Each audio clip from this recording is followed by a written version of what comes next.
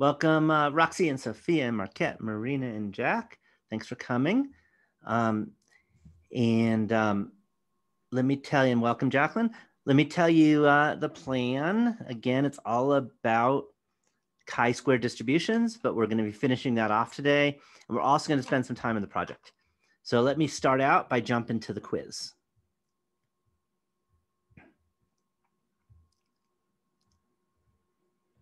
Okay, so here is the quiz. And question number 1 says 26% of all cars in the United States are white, 19% are black, 18% are gray, and the rest are other colors. Suppose that of the 200 cars in Tahoe were observed, 47 were white, 43 were black, 37 were gray, and the rest were other colors. You want to find out if Tahoe differs from the rest of the United States in terms of car color. And then there's a bunch of questions. Let me copy and paste those to make it a little easier. Put it into the, oops.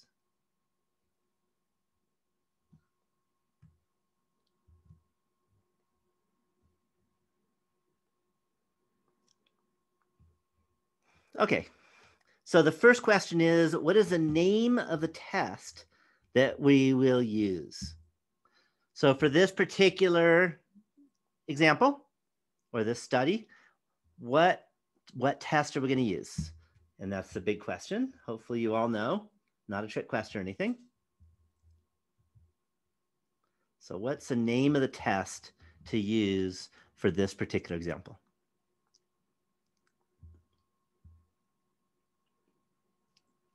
Okay, chi-squared is part of it, but as I mentioned, there's a bunch of different chi-squared tests. Chi-squared is like the distribution. I'll start out with chi-squared. Chi-squared, goodness of fit. Yeah, chi-square, goodness of fit. And I just want to give you a heads up on a silly grammar issue. I think like half the books that I read, they say chi-squared, and the other half say chi-square. And actually, I don't know, it's like depends on which book you read. So whether you write chi-square or chi-squared, that doesn't matter, but goodness of fit is definitely the test. Okay, and if you're in a hurry, what do you think you should write? Goodness of fit. Okay, but even more hurried? GOF. GOF. So hypothetically, if we had just written goodness of fit test, is that still right? Absolutely. Absolutely. Awesome, but chi-squared isn't enough because, as I mentioned, today we're going to be doing chi-squared independence and chi-squared homogeneity, but there really is only one goodness of fit test. Does that make sense? Yeah, if you wrote GOF, that's good enough too. Okay, so on the final, it's going to be multiple choice. You click the right number, so you don't have to write anything actually. Until, I think there might be 1 or 2 problems. There's a few problems you have to do that, but most of them are just click. Any questions on part A? Okay, state the null and alternative hypotheses. As I mentioned, what word must be in the null hypothesis and the alternative hypothesis? What did I tell you that was mandatory? Distribution. Distribution. So if you didn't have the word distribution, that's not good. I mean, there's other words you got to have too. And symbol, I mean, kind of symbols. I mean, the only symbol really is H naught. Okay, and I like to just start the distribution and then start thinking. So now let's read. Okay, we're looking at cars in Tahoe. Okay, and we're comparing that to the United States. So we can say is the distribution of, and it's car color, of car color in Tahoe is the same as the distribution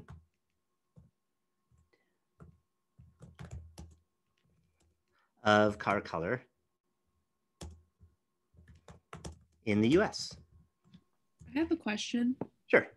So like you said it's like easier to copy and paste, but I kind of just like, I put distribution in my H0 and H1, but it's not the same. It's not, I didn't like copy and paste it. Like as long as it makes sense, does it still count?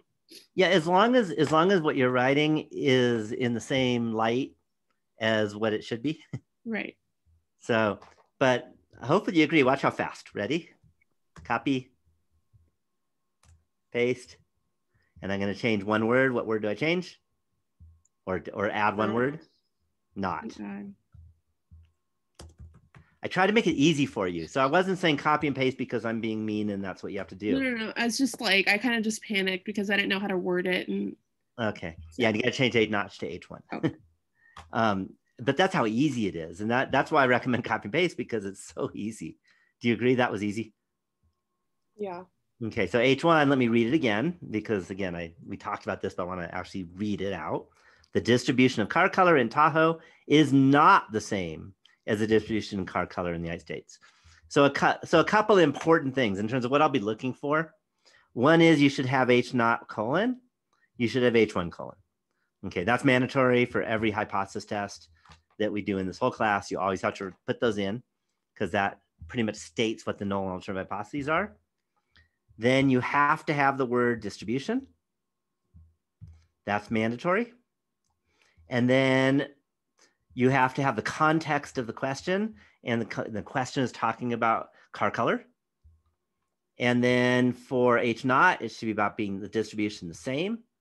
And for H1, it should be not the same. If you wrote is different from the distribution of car color in the United States, that's fine too, because that means exactly the same thing. Okay, but the meaning has to be the same. Does that make total sense?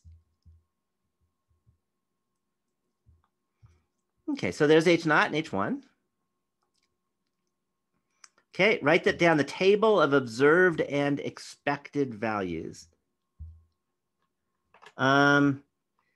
Yeah, so the problem with observed and expected switched is you end up actually getting a different, one thing, you're going to get a different test statistic and p-value. So you literally are going to end up with the wrong test. Does that make sense? Even if you put it in the calculator, right? Yeah, so if you put the calculator, so in other words, you just wrote E and O and then switched them back twice. You did two mistakes and they turned into the right thing after two wrongs, double negative type thing. Yeah, so yeah, I mean, I'll take a little for switching the observed and objective. Well, I'm not going to give you 0 out of 5 on this, but I'll take a little tiny off. It's literally such a small thing, dude. Right, and I'll take a small thing off. That sounds fair. I would argue otherwise. Small mistake, I take a small number of points. If you make a big mistake, I'll take a big number of points. Okay. But if the mistake doesn't impact you getting the right answer, then it's a small. Does it really matter?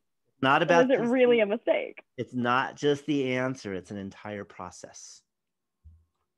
Yeah. So the answer is the process.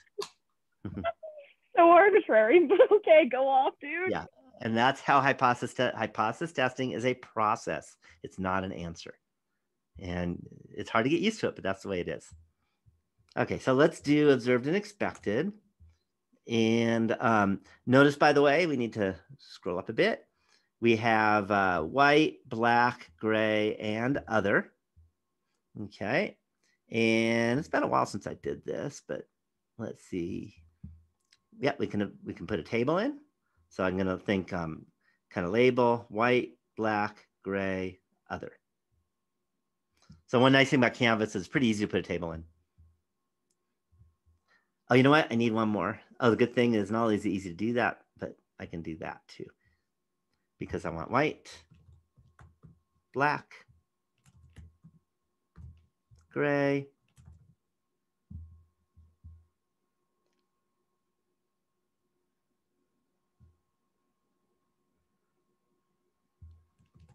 and other. Then we have observed, and we have expected. Typically, you write O for observed, E for expected. Now for the observed, really easy. You just put in the numbers they observed. And that was, let me find it this way. So 47, 43, 37.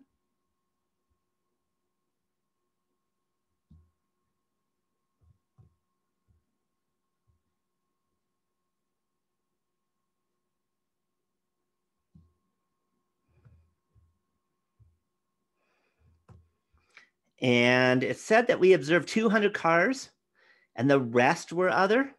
So we already have 47 plus 43 is 90, plus 37 is 127.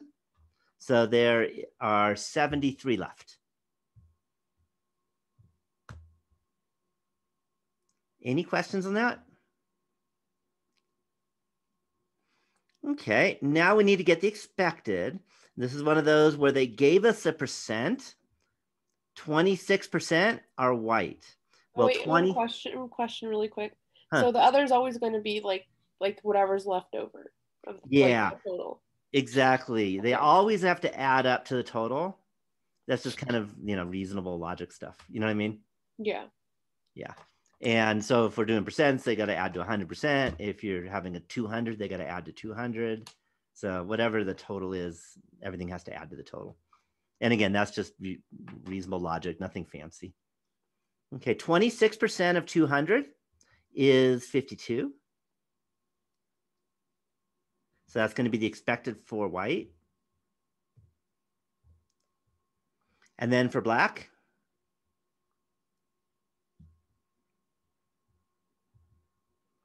we had 19%.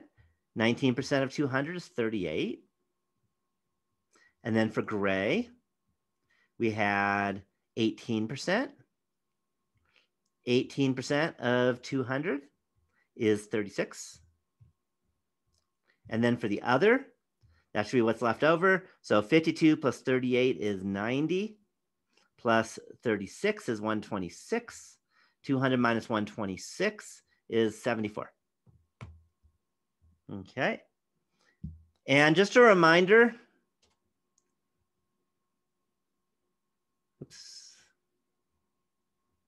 we're going to be using goodness of fit.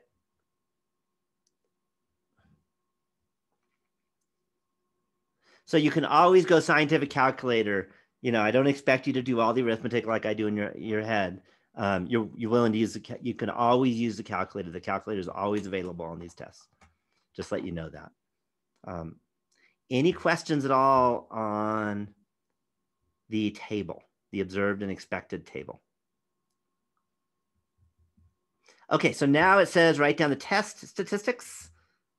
Okay, should say test statistic and p-value. So that's a matter of pop it into this goodness of fit calculator. 47, 33, 37.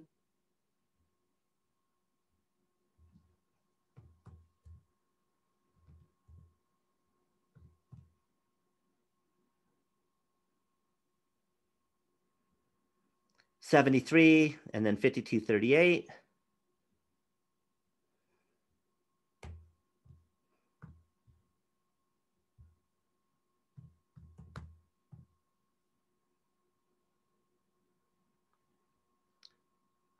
And then 36.74.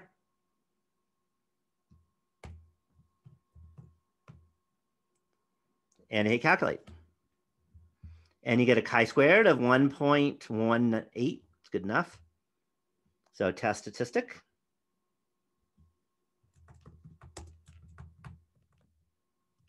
Is 1.18 it was, right? And then 0.76 is good enough for a p-value.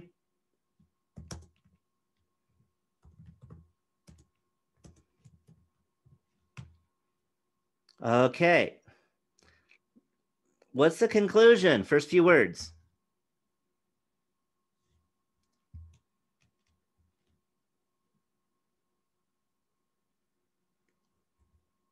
There is. Yeah, there is statistically. And then is it significant or insignificant?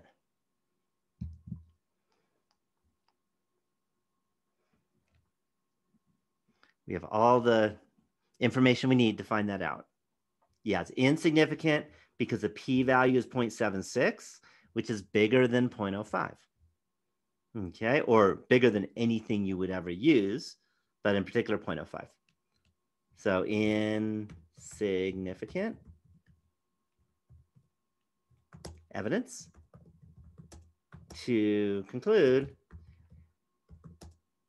that, and then the easiest way is copy it down.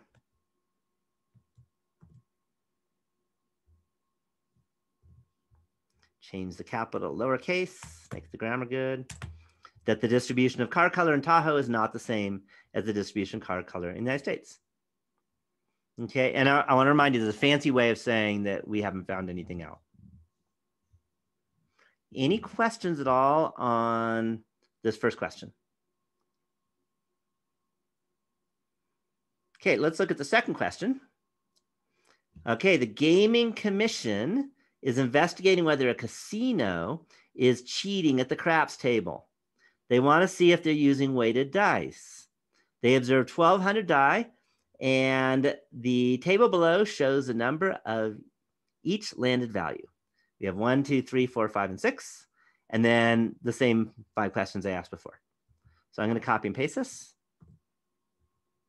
Let's see if it copies the table. We'll find out. Yeah, it did. Good. Okay, what's the name of the test we're going to use? Again, not a trick question. Chi-squared goodness of fit.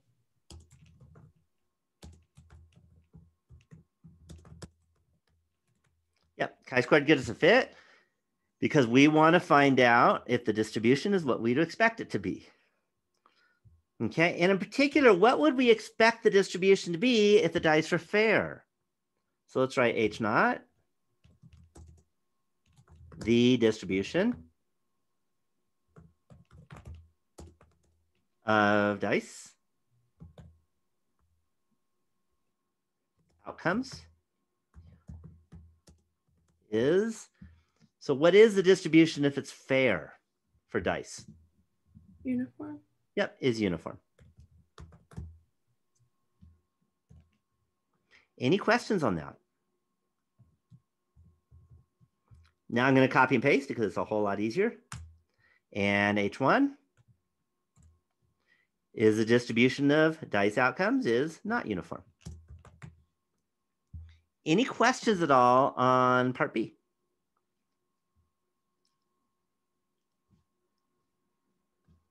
Okay, for part C, I'm going to copy and paste this. I think I can do it. We'll find out in a minute. Yeah, I can actually. And I need to add in a new column and a new row. And let's add in a new column too.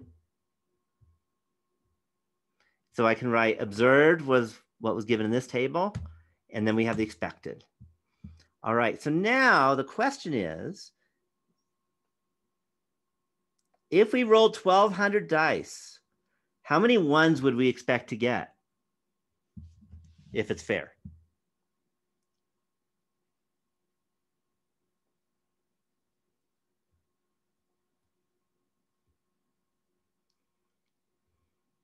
So how many ones would we expect to get if we rolled 1,200 dice?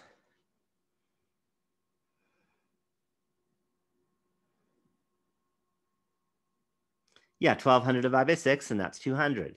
So we'd expect 200 ones.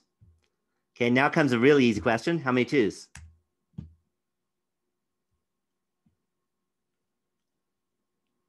Would we expect?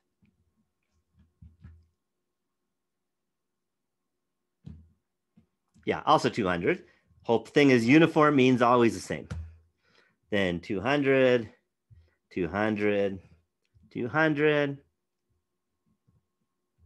and 200. Again, if it's uniform, they should all be the same. Any questions on that? I'm going to try something. I'm not sure what it does in Canvas, but I'll see. I'm going to copy this. Let's go back to the calculator. We want goodness of fit. Let's see what it does when I paste it. Kind of looks messy, but I think it's going to work. Yeah, just got to put commas in. So 182, comma 241, comma 187, comma 204, comma 215, comma 171. And the expected was 200, comma. Now I can copy and paste a bunch of times. 1, 2, 3, 4, 5, 6. Drop the last comma. Any questions on the observed and expected? So I calculate. Notice the chi-squared is 16.28 and the p-value is 0.006. So the test statistic is chi-squared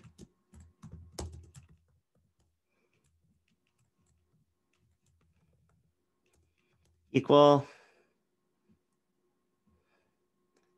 again, 16.28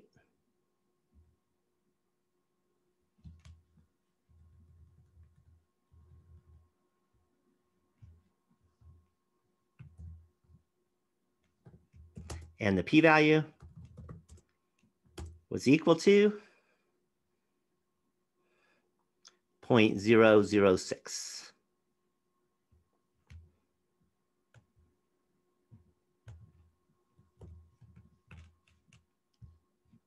Okay, then we write the conclusion.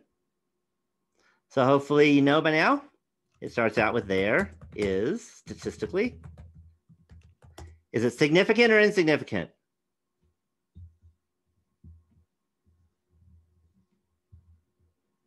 Significant. Yep, significant. Right? In fact, it's strongly statistically significant because it's less than 0.01.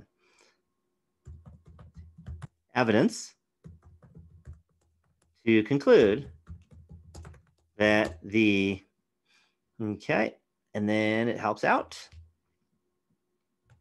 Distribution of dice outcomes is not uniform.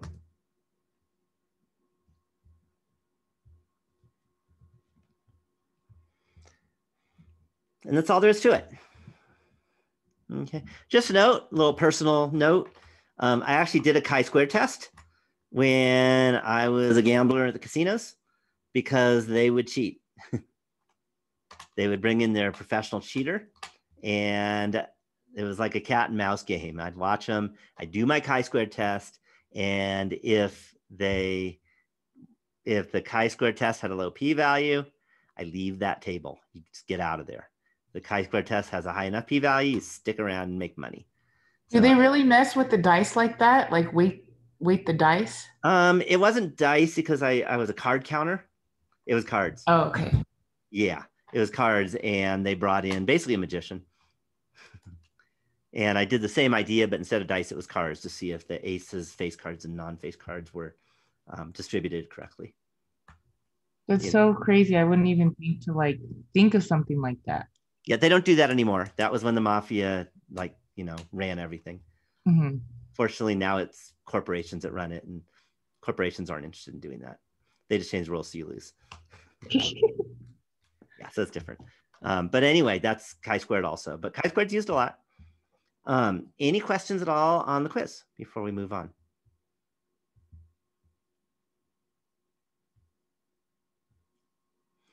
Okay, so let's go and get back to where we were.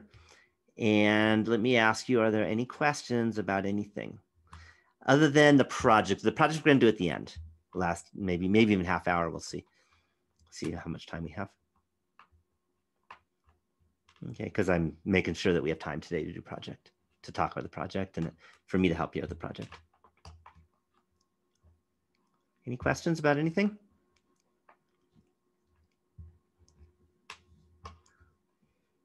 Seeing silence. I always like to give you enough time to think about it or type it in.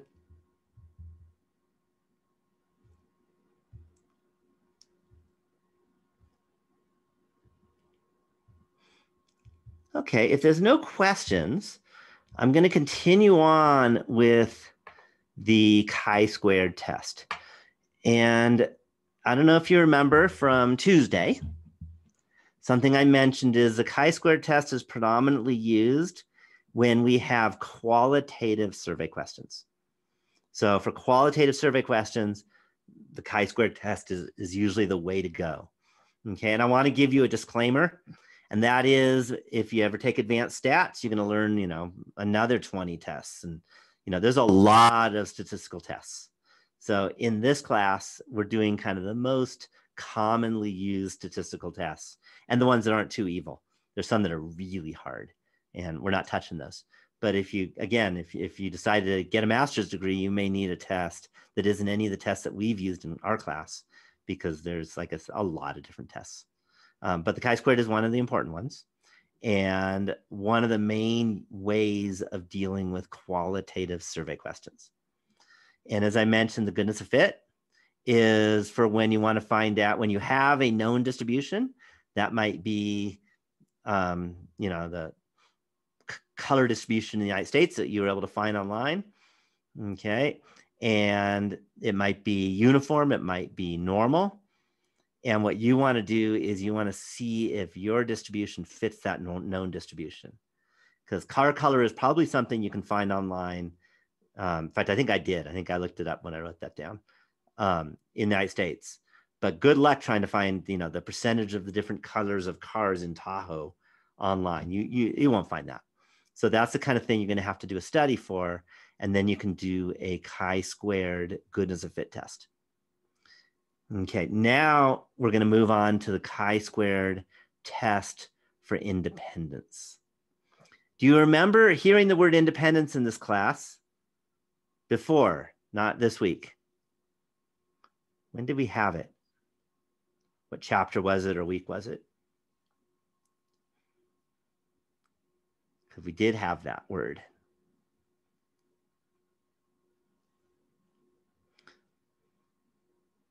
And remember when we had that word independent and dependent? Probability?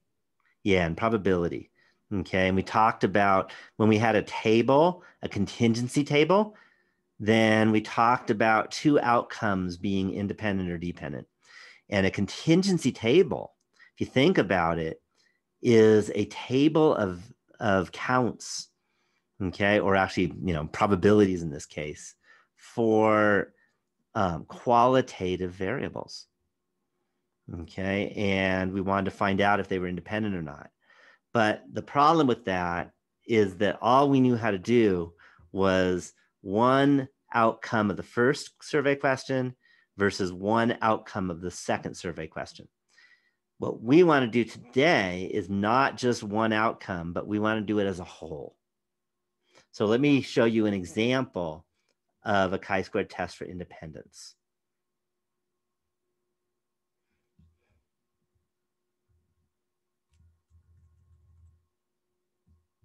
And here's the example. And it says, does it matter what season a person was born in when it comes to the type of car they drive? Okay, what do you think? Table below shows the season and car type. We got spring, summer, winter, and fall, sedan, SUV, and other. Do you think it matters what season a person was born in? I mean, correlation does not imply causation. Right. This is to find out independence or dependence. So in other words, if you know what season someone was born in, does that give you a better idea of what car they probably drive? It's not the same thing as we're gonna, make everyone be born in the spring and because we want to sell sedans. It's a little different. Okay. So the answer is probably not. But, if you're one of those people that, believes in astrology, maybe you think it's true, right?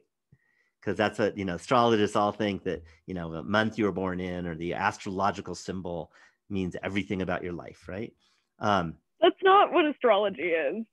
Pretty much. Pretty much. I'm pagan, so I know a bit about astrology, and that's generally not how people actually practice it, but yeah, but it does say, okay, hey, if you're a whatever, this symbol, then you're more likely to, this is your way of doing things or attitude or whatever, It's no more ridiculous than any other kind of religion. Yeah, but you could definitely do statistical analysis on astrology, and this is kind of a simplified version.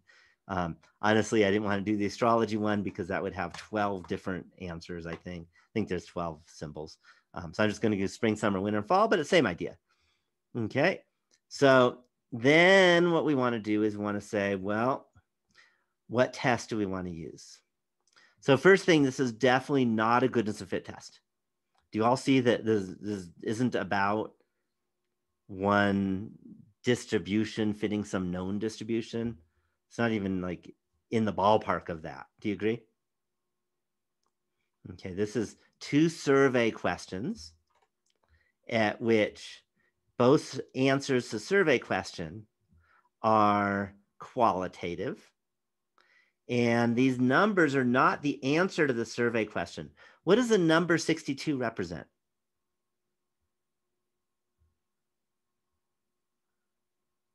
What does that mean to say 62 right there?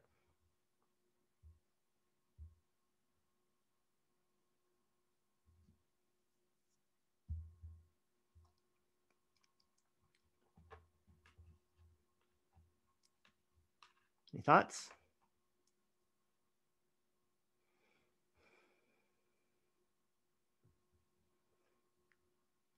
So it's important to know how to read the table. In other words, what does that 62 mean? The hint is look at the row and the column. People who have an SUV that were born in winter. Yeah, I'm going to add a couple words to what you said, though. The number of people who drive an SUV who are born in the winter, from the survey. So these are counts. These are not, nobody said the number 62 when they were asked a survey question. It's that there were 62 people that said, I was born in the winter and I drive an SUV. That's what that number means. So it's important to understand how to read the table. Okay, so now the question is, are these independent or are they dependent? So if you happen to know somebody drives a sedan, then does that give you information about what season they were most likely born in? Is that any different than just the general? Okay, or if you happen to know someone was born in the fall, does that mean they're more likely to drive some other kind of car than those born in other seasons? Okay, so that's what we're trying to do. And the test to do is called the chi-squared test for independence.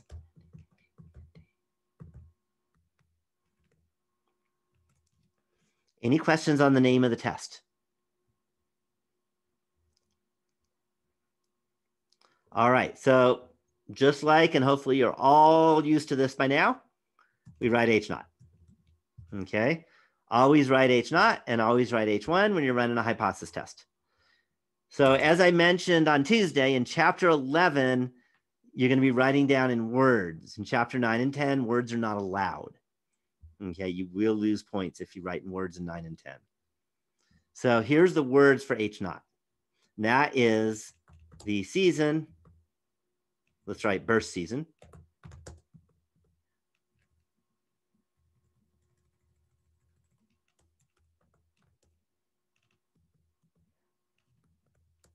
And type of car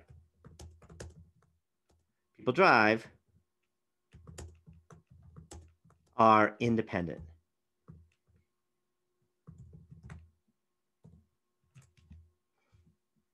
And I want to highlight independent. As I've mentioned many times in the class, I require certain things, and that's a requirement. Okay, so you must have the word independent in H naught if you're doing a test for independence. Okay, H1. And I can copy and paste because it's going to be very similar. What do you think the one change is going to be?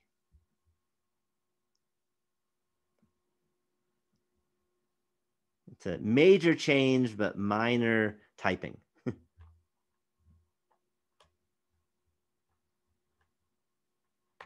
So what's H1 going to be?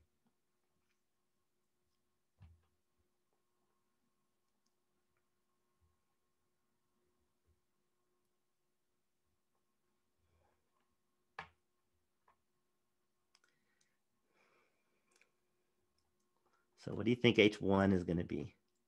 Remember, it's a, dependent. So I'm going to get rid of that in. So birth season and type of car people drive are dependent. Any questions at all on H naught and H1? Okay, here's what you don't want to do because it's a disaster if you do. Don't switch H naught and H1. Don't accidentally write dependent for H1 and independent for H naught, because then you're ending up with the exact opposite answer.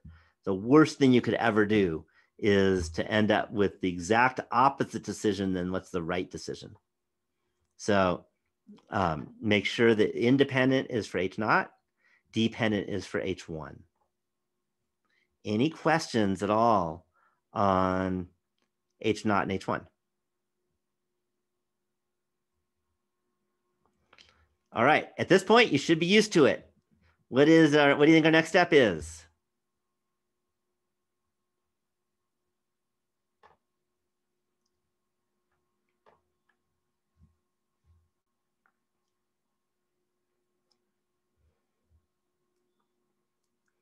What's the next step?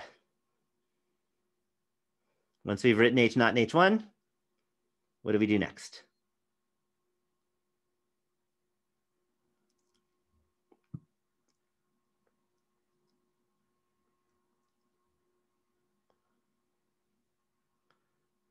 Okay, we've been doing this for weeks now.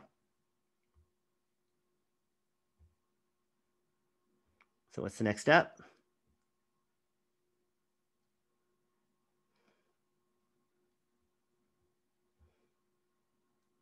Yeah, p-value and t-stat. And how are we going to find that?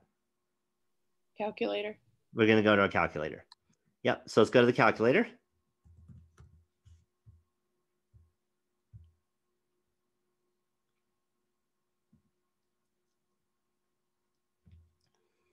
All right, and as I've mentioned last time, we're towards the end. So I can go to the bottom. Which one do you think it is? I tried to make it obvious.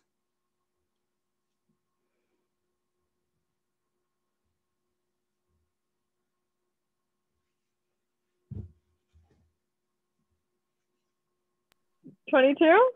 Yep, 22, test for independence. Okay, and it says enter in the desired values and hit calculate, and the chi-squared test statistic and p-value be calculated for you. Okay, so let's do that. We have to go back and forth and type in the numbers. 7381.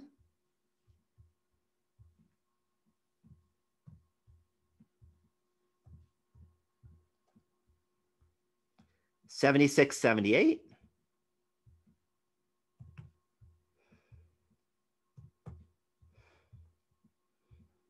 6568.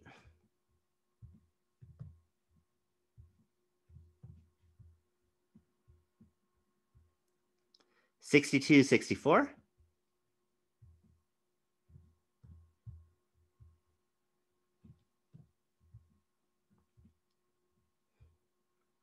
4351.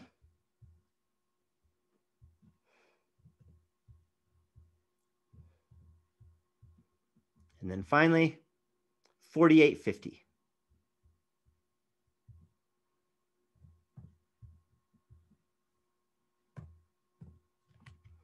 Okay, I should mention one thing. If you happen to need to do a chi-squared test and there aren't enough columns or rows given in this calculator, don't use this calculator. You can use the spreadsheet that I made. That's got a chi-squared also. This calculator. Will we have an example like that in this class? No, that's what I was just going to say. Cool. This calculator is tailor-made for the course. Okay, so the only thing that you have to use a spreadsheet is for the projects, because that's basically because some universities require a spreadsheet, so I have to make sure that that's part of it. But for the course, for all the quizzes and the tests, this calculator will always work. Okay. But I want to let you know, when you leave this class, don't get angry at me if you've got too many rows or columns and you can't fit them all in my calculator, because you can always go to my spreadsheet and that'll work. Okay, a little harder to use, but it works. Okay, I just hit calculate. And look at the chi-squared, 0.48, and the p-value, 0.998. So let's write that down.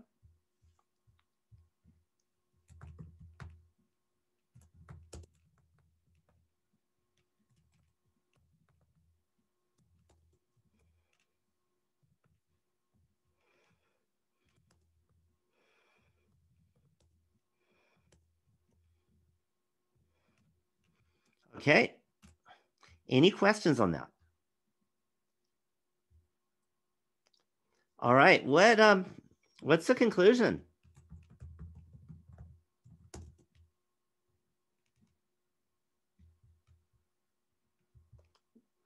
least you should know the first few words.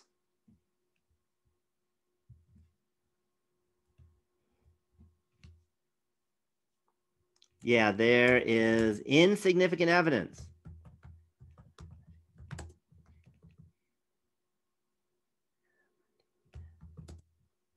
Okay.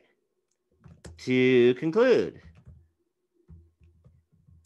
that, and now I do the copy and paste thing.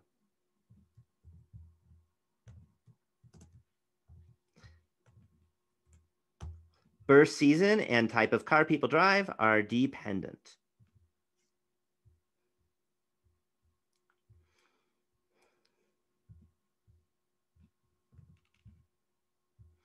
Okay. Notice, by the way, 0.998. Do you think a larger sample size would be a good idea? Right? Remember that when you have insignificant evidence, it might be you were right, but your just sample size was too small, or it might just be you're wrong. What do you think in this case?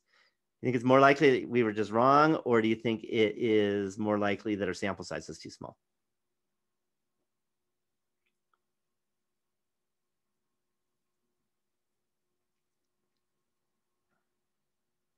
Our sample size was probably just too small. One more guess. When you get a p-value that we were wrong. Yeah, when you get a p-value that is exceptionally high, give up.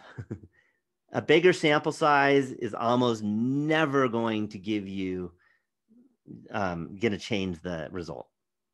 If you get a p-value that was, say, 0.06, then you suspect that the sample size was just too small.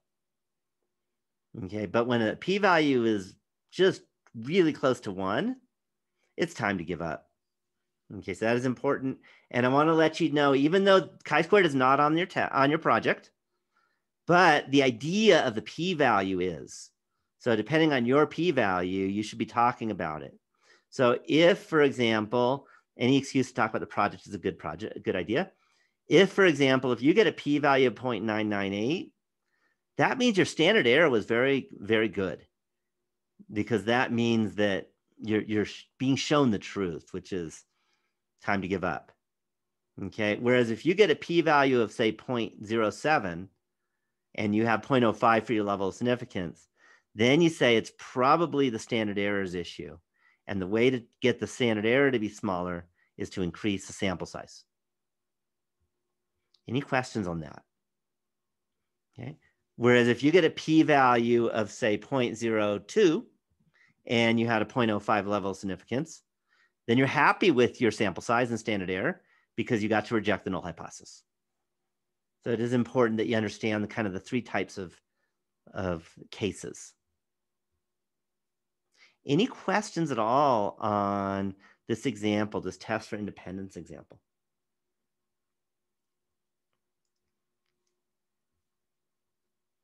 Okay, if there's no questions on that, let me talk about the next type of test.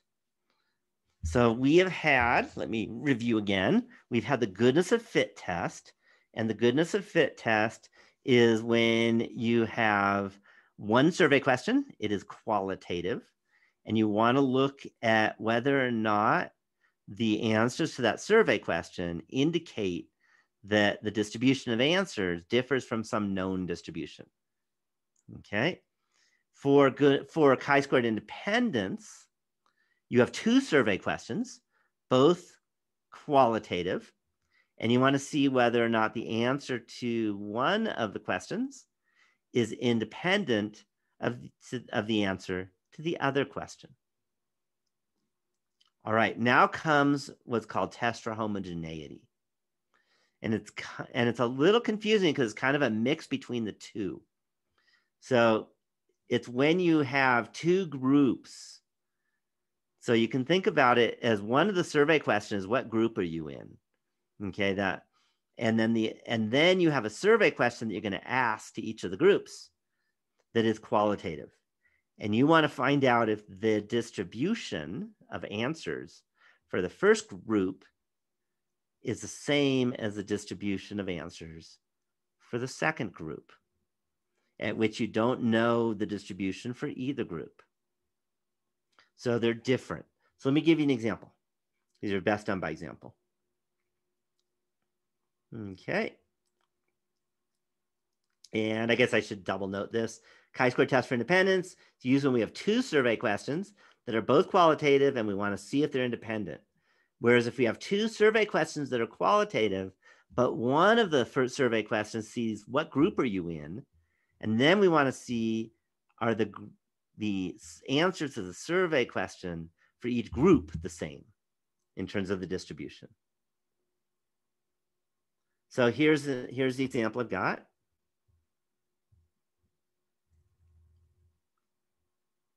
And that is, do single men and women take the same type of vacation?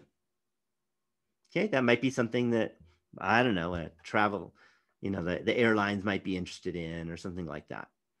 Okay, the table below shows the results of the study. So we have male, female, and international, out of state, and then more local. Any questions on what the example is looking at and what the table is displaying?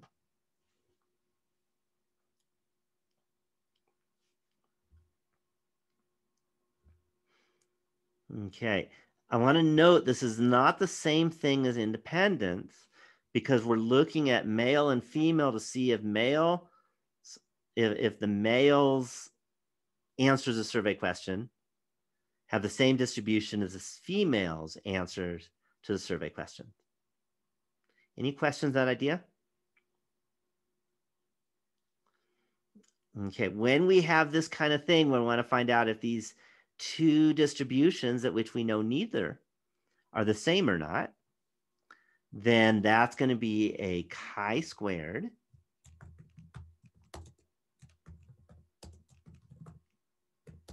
test for homogeneity.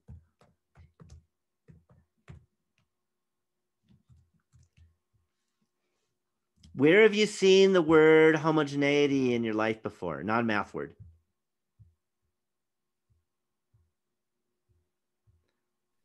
Chemistry. Okay, chemistry could happen.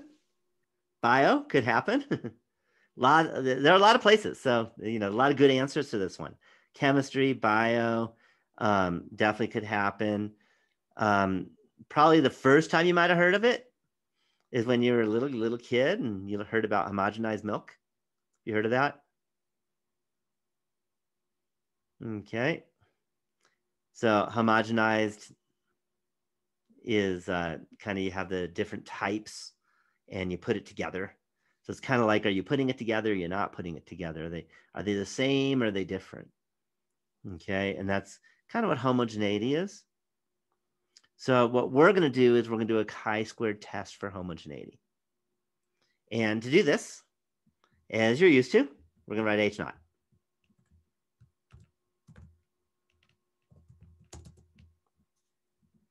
Okay, and the way we express the null hypothesis is the following for this example. The distribution. And I can write distributions of vacation type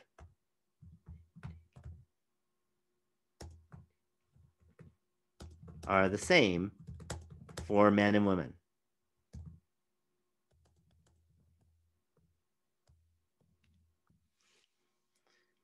Any questions on H naught? Let me highlight distributions.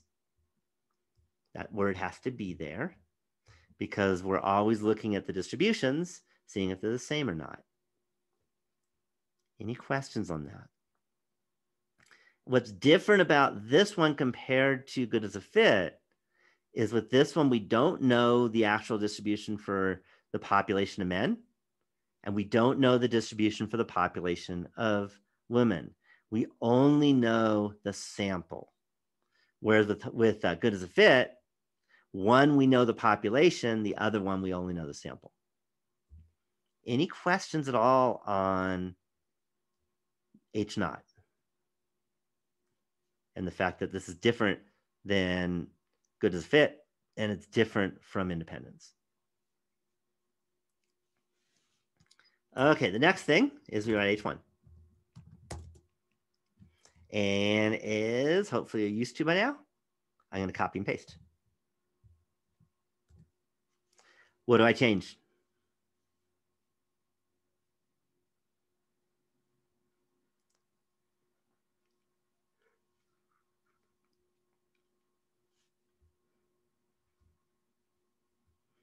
What do I change to make it H1?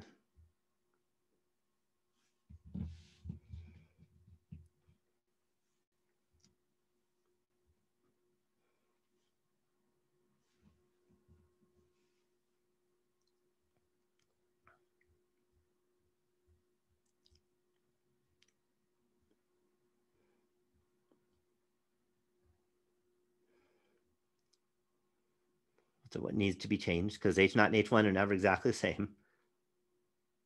They're slightly different, but they mean exactly the opposites.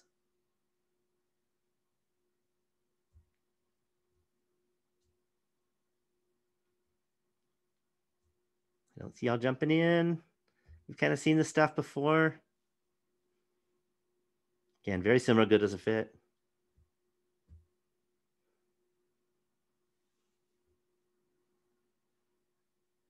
Any thoughts?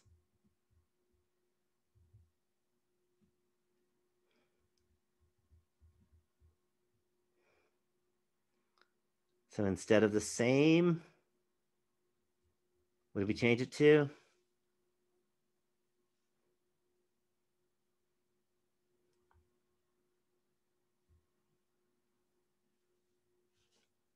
Yeah, different. Okay. You can write different. You could also write not the same. That's your choice. It means exactly the same thing.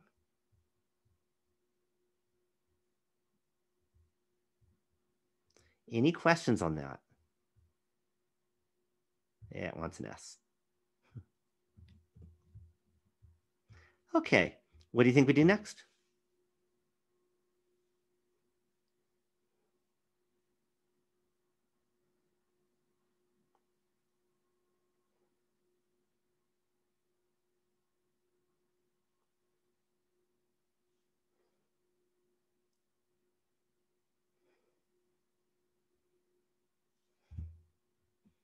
What's the next step? You should be used to this by now.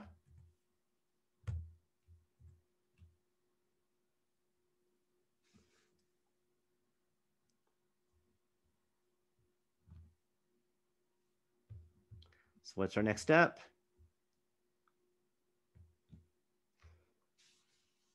Yeah, we go to our calculator. Okay, so let's go to our calculator. Again, this is not a test for independence, so let's go back to the calculator menu.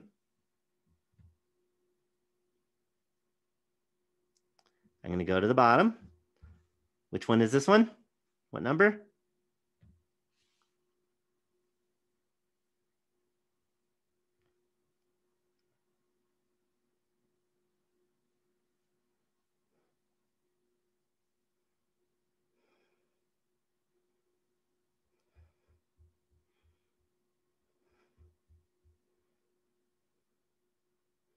So what number should we use?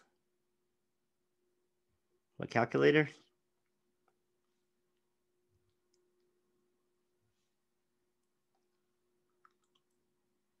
Yeah, 23, test for homogeneity, because that was the name of the test that we already wrote down.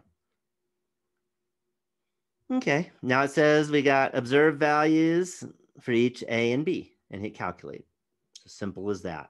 So let's read them out. So the observed values for A were 29, 47, 33.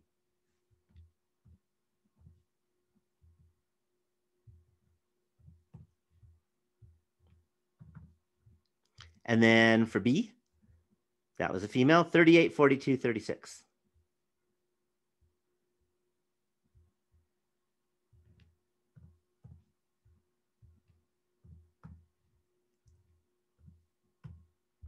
Any questions?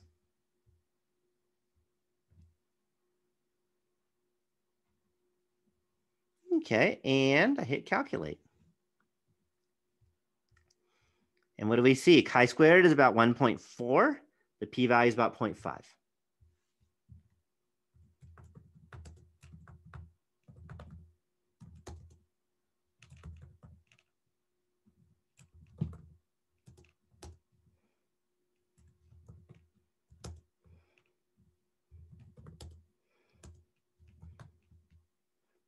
Uh, 0.5. Any questions on the chi-squared and the p-value?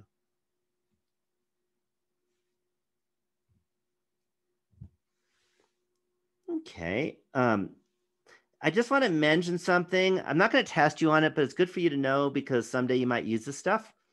And that is, there is a sample size necessary to use this.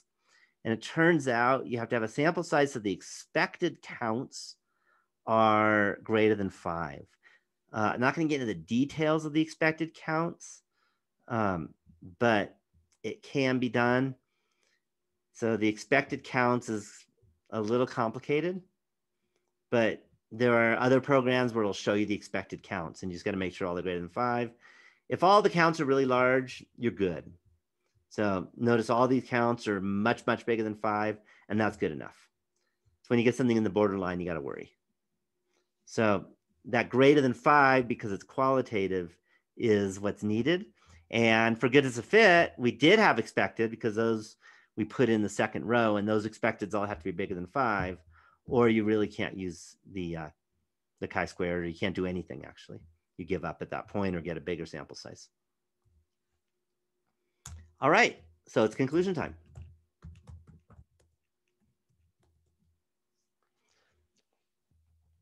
All right, so the conclusion is, what is it?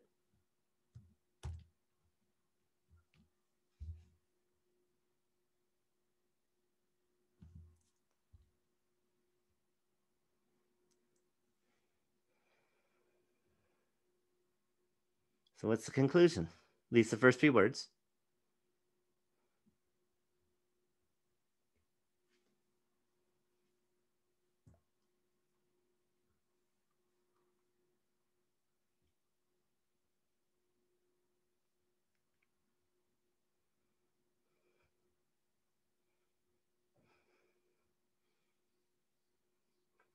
Okay, there is. How about the next 2 words? There is great for getting you started, but then the next 2 are kind of, they're actually the important ones.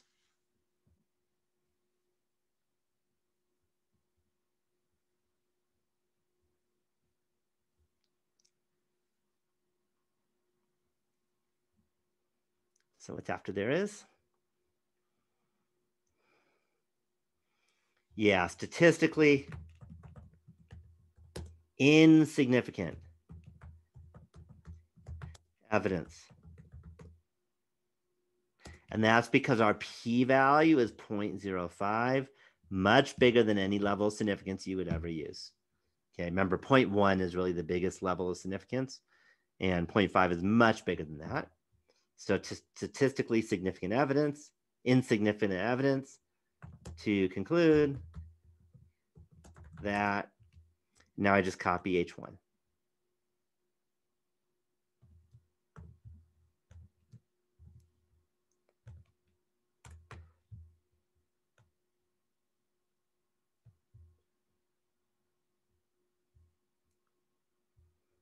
So that the distributions of vacation types are different for men and women.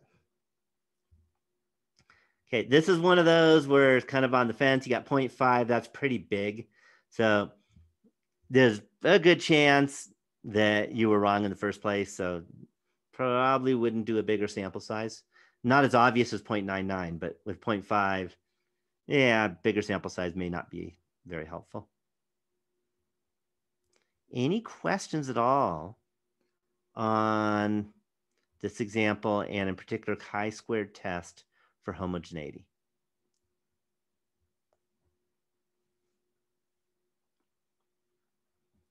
Any questions?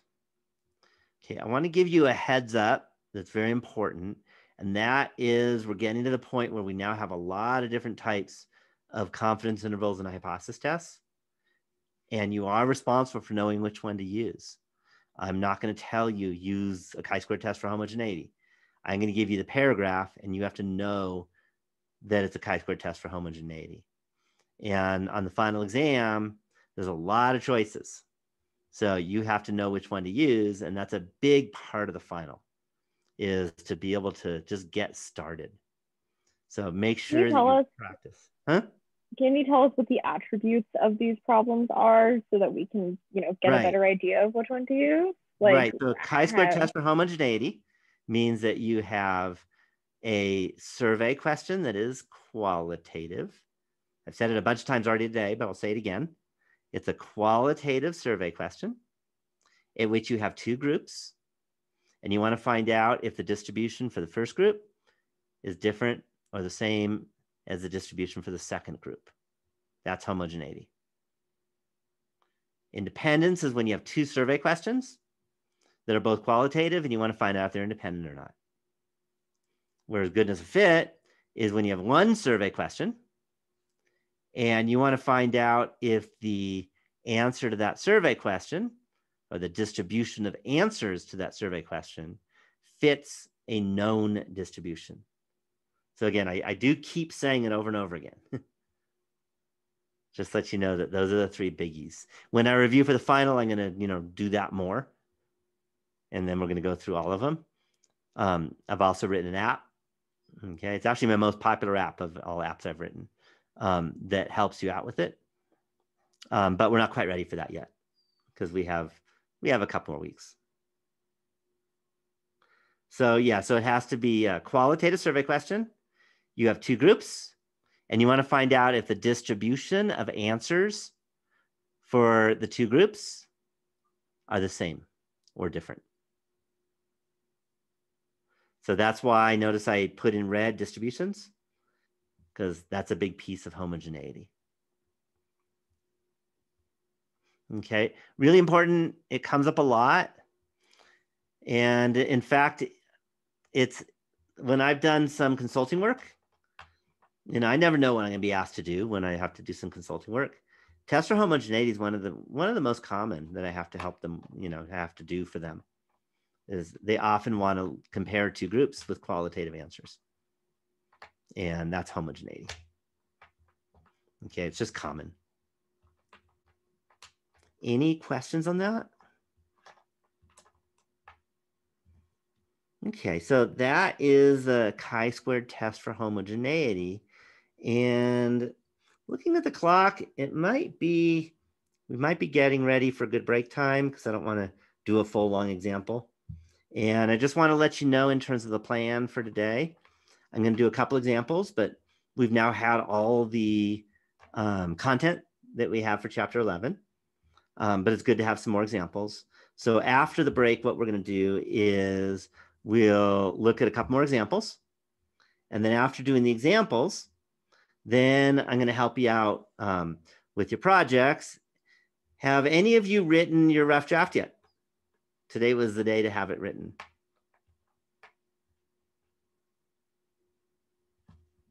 I don't see you all jumping in.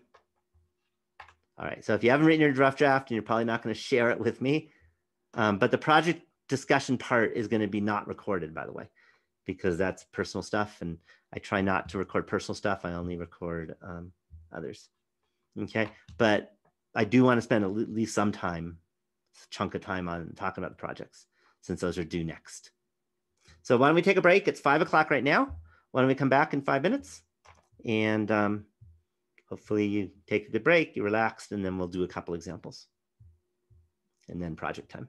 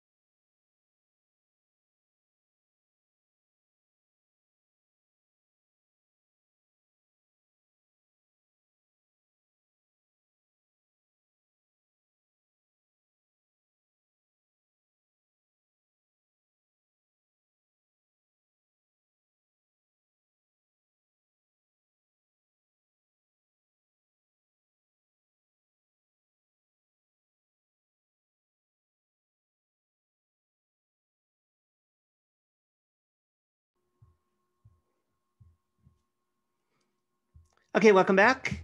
Hopefully you had a good 5-minute break. So let's get back and look at some more examples, and let's see if we can figure out what kind of test. That's kind of the important thing. And then once you know what kind of test it is, it's not so bad. So let's do that.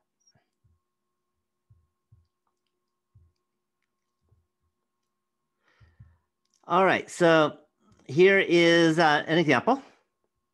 And it says, is there a relationship between the university that California Community College students transfer to and their grade in statistics? So we're going to look at students that transfer who took statistics. Okay, and we're going to assume they passed, because if you don't pass, you don't transfer. So we're going to make that assumption. Okay, the results of the study are shown below. And we have grade A, grade B, and grade C. We have they transfer to CSU. And then we have a group of other people. Okay, so this is an example.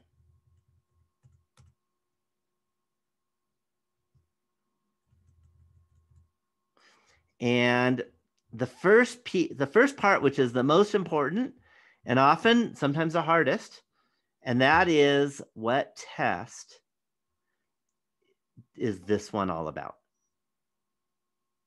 So what is the name of the hypothesis test we're going to be using for this example? Let's see if you can tell me.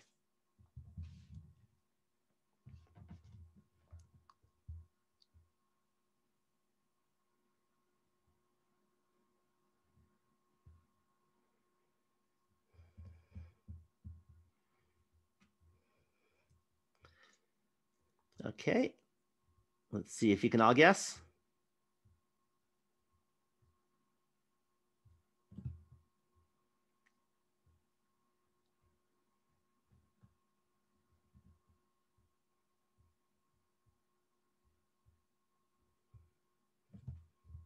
Because again, if you don't get the test right, then it's kind of over.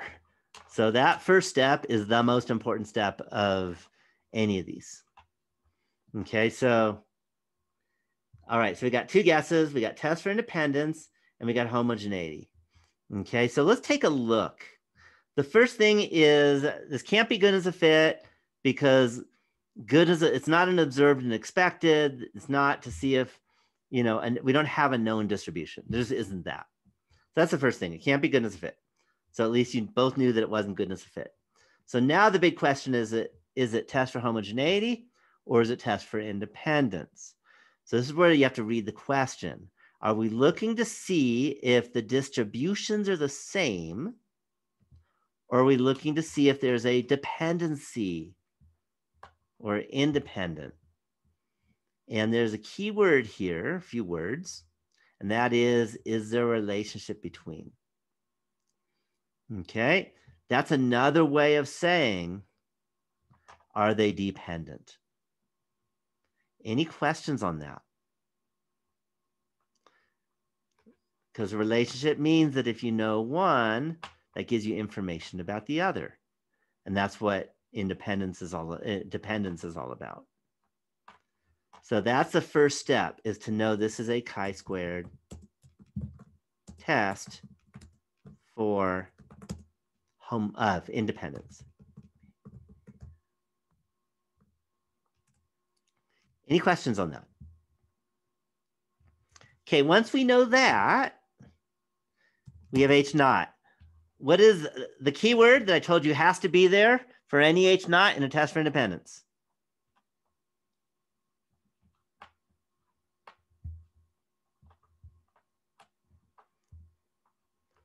So you will get points taken off on the final if you are asked for a test for independence and you don't have the keyword. So what's the keyword?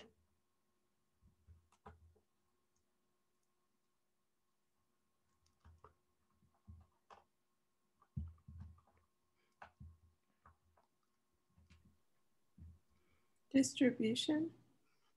It's a good try, but that was for homogeneity and good as a fit. So distribution definitely does not fit in this H naught, because that's for homogeneity and good as a fit. And this is not homogeneity, it's not good as a fit.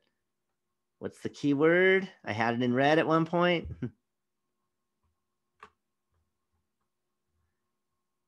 It's easy if you know the test name.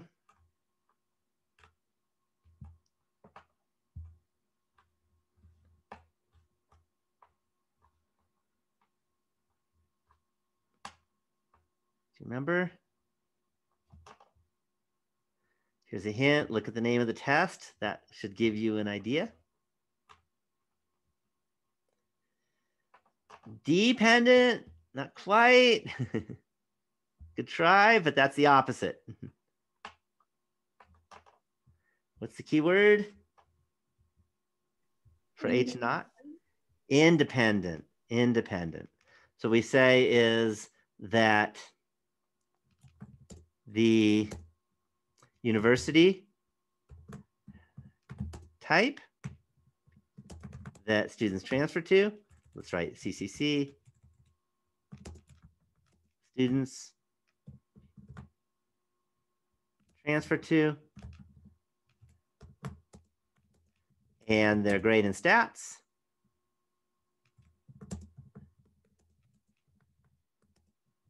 are independent. That word independent must be there. And then for H1, I'm going to do the copy and paste thing because it's so much easier. Turn the not to a 1. And what's the one change? Dependent. Yep, independent becomes dependent. Don't get them mixed up. Don't get them mixed up because otherwise, in a way, that's the very worst mistake possible is to switch So H H0 is always independent and H1 is always dependent. For test for independence, yes. Okay. Yeah, yeah. Maybe I'll re-highlight it just to remind you again. Just to make it shout out at you. Any questions on that? Okay, once we have that, we can go to our calculator.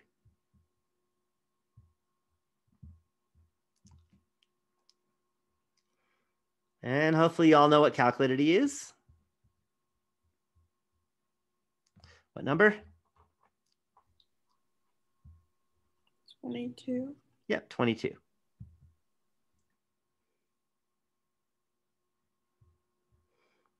And now I just put in 153, 241.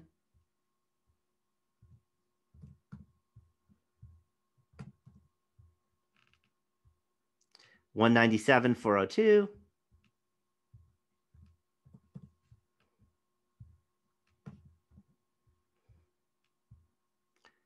$415, 295.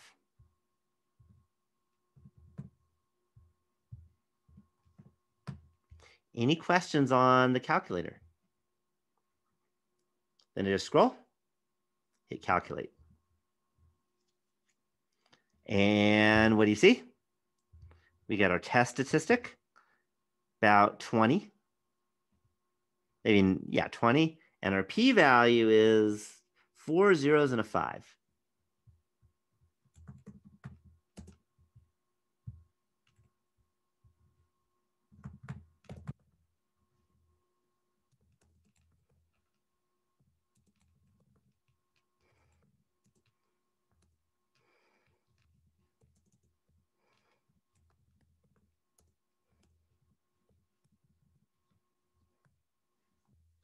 What does that tell us?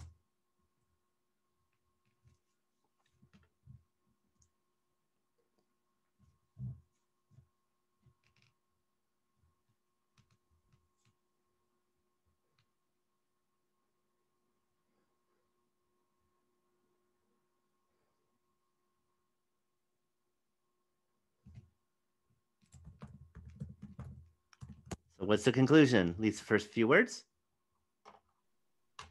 There is statistically significant. Yep, and I'm gonna put the word strong. When you have such a small p-value, you might as well brag about it. Strong, statistically significant evidence.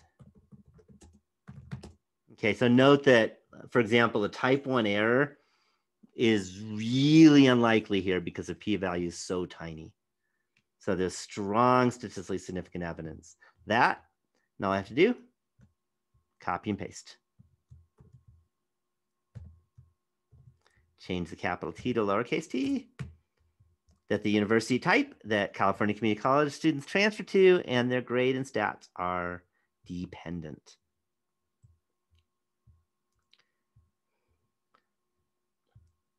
Does that tell you that you don't have to get as good grades to get into CSU compared to other universities?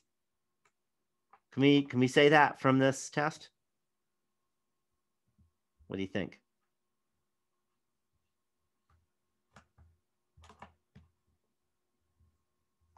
So can you say that you don't need as good grades to get into CSU?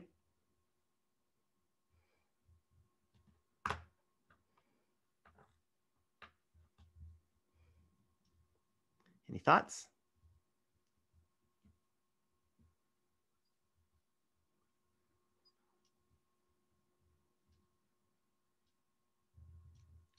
I don't see you jumping in.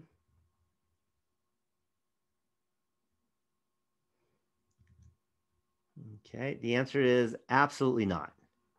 Okay, all you can say is that the university type and the grade are dependent. You can't get into any minute details on why they're dependent. That is an advanced statistics class where you have to do some other tests, just something like a Tukey test and some others too that you could do. But we're not going to do those in this class. So you can go further, but you can't with chi-squared. Any questions on this example? Okay, let's do one more example. Okay, and the example is, do lodgepole pine trees and Jefferson pine trees have the same preference of the ecosystem that they grow in? The table below shows the results of a study that was done. Okay, and by the way, whenever I say a study was done, it means I made up numbers, but a study could be done. And we have lodgepole, we have Jefferson, we have slightly sloped, level, and steep. So the question is, what test do we use? See if you can tell me. Test for homogeneity. Okay, do I have a second on that?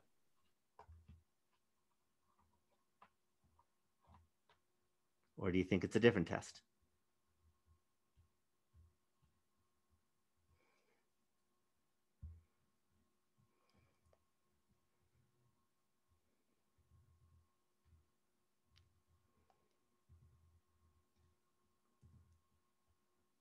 I know if you're typing in, it's a lot of words, whichever test you're saying, but still, you can type it in.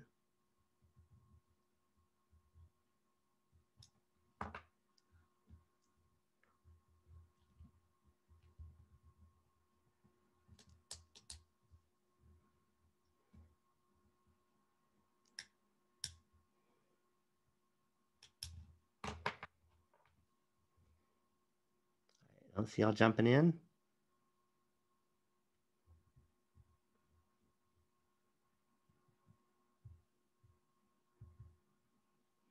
Okay, let's take a look at this. And notice again, this can't be good as a fit. This cannot be good as a fit because we don't have a known distribution. It's just not there in any of the words, the table, or anything. And now it's, do they have the same preference of ecosystem? And that is not the same thing as saying, are they independent or dependent? That is about whether or not the distributions are the same. Because they have the same preference and the distribution should be the same. So you're right, it is a test for homogeneity.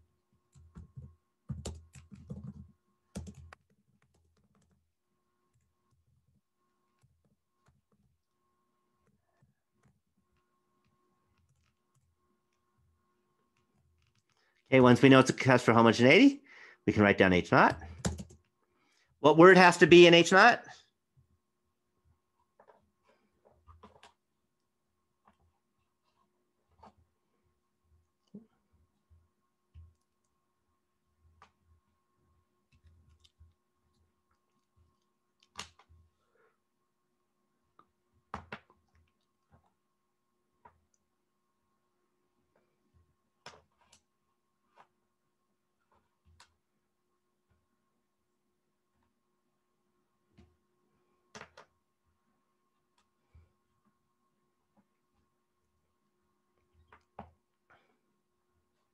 What word must be for H naught?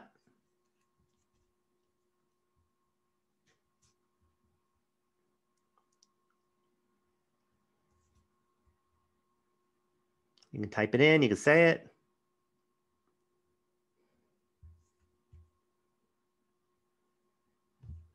If we have a test for homogeneity, what has to be there?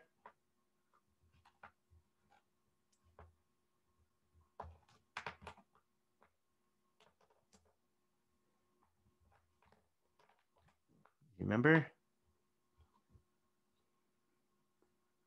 Hopefully you can all hear me.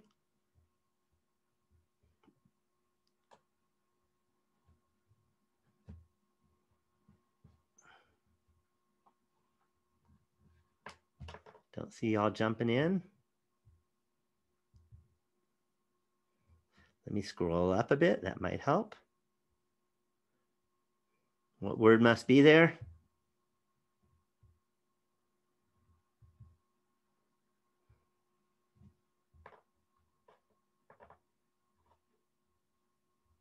Yeah, distributions. Okay. Same is going to be there too, but the word distribution is the one that people forget to put in. So that's why I like to say this one's got to be there. There's other words of saying same, but there's really only one way of saying distributions. Okay, so H naught is the distributions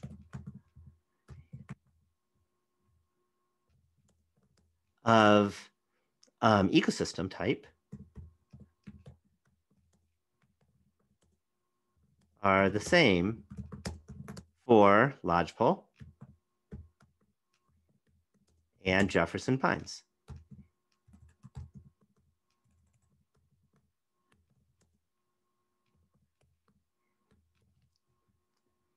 Okay, and then we do H naught. Let's scroll a bit.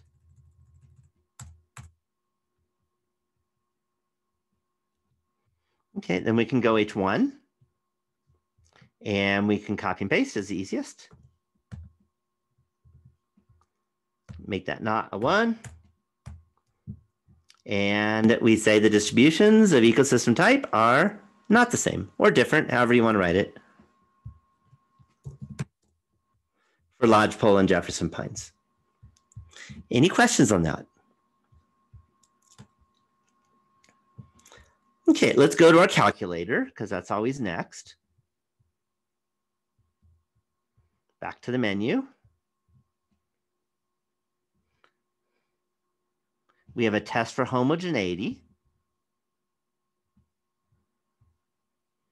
Our values were 327, 129, 37.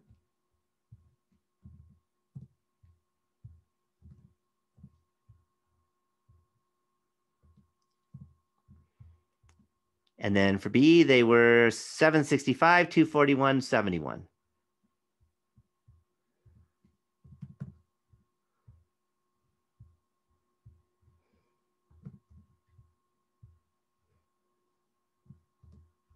Any questions on that? And I just scroll and hit calculate. We have a chi-squared of 3.5 and a p-value of 0.17.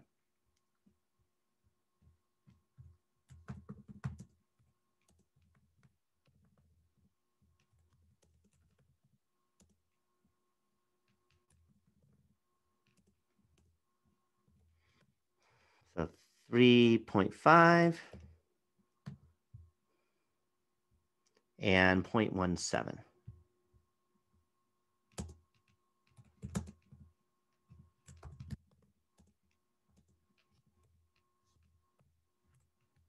All right, conclusion.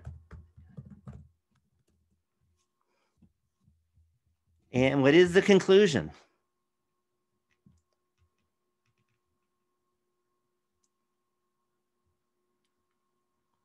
At least the first few words.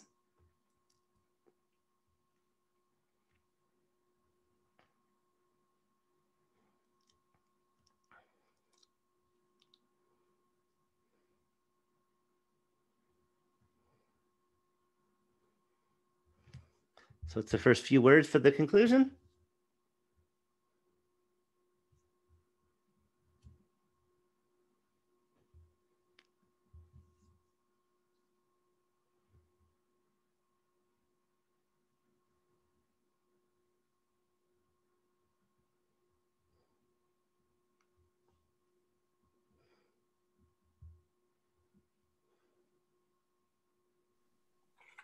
There is statistically. Oh, There is statistically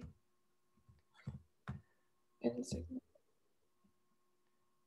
evidence. insignificance. Evidence. And then we can write to conclude that. And now I just copy and paste H1. And lowercase t. The distributions of ecosystem type are not the same for Lodgepole and Jefferson Pine. Okay, which again means we know nothing. Our p-value is not that big, so it might be true, it might not. We really don't know. Any questions about this example? Any questions?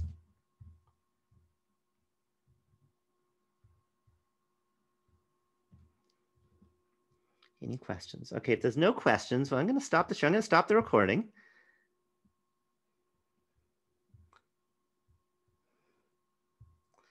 Because some of you don't want it recorded when you ask questions about your project or whatever. So I want to make sure that we're, you're not like worried that it's on YouTube or something like that. So I'm going to stop.